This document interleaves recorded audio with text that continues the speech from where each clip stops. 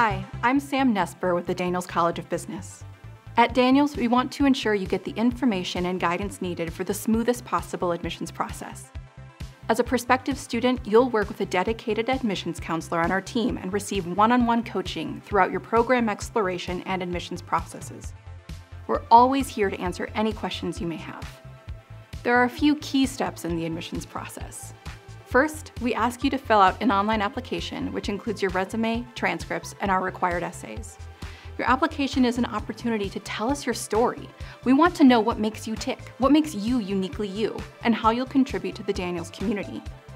We're test optional here at Daniels, so it's up to you to decide if a GMAT or GRE score will strengthen your application. Next, we conduct an initial review, and you may be invited to an admissions interview with a member of our team. In the interview, we want to hear more about you and who you are and how the program can support your career goals. Decisions on applications will be shared about 3 weeks after your interview, and acceptance notices include merit-based scholarship offers, which most of our candidates receive. From there, you have about 6 weeks to put down your deposit, and then before you know it, classes begin. We have set admissions deadlines throughout the year for both our fall and spring enrollment cycles. Those can be found on our website at daniels.du.edu/apply. Between admissions deadlines, we welcome and review applications on a rolling basis.